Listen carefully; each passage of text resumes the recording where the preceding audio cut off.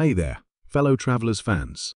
Are you as hooked on the first season of the Matt Bomber and Jonathan Bailey star as we are? With only one episode to go before the season finale, the end of the road is almost here. And unfortunately, there are no signs of a second season for this limited series. But let's focus on the positive. Episode 7 is just around the corner and we have so much to talk about.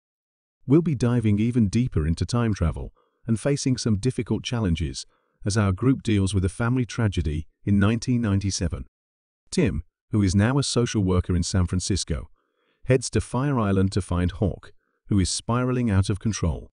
But things take a tragic turn when they explore the vibrant and hedonistic world of the LGBTQ community that was thriving at that time. Meanwhile, Marcus and Frankie find themselves caught up in the aftermath of the Dan White murder trial, a pivotal moment in the gay rights movement. And Lucy is faced with Kimberly, Hawk's adult daughter, who challenges her to be honest about her marriage. But fear not, every twist and turn in this episode will lead us to a grand finale that will leave us all wanting more.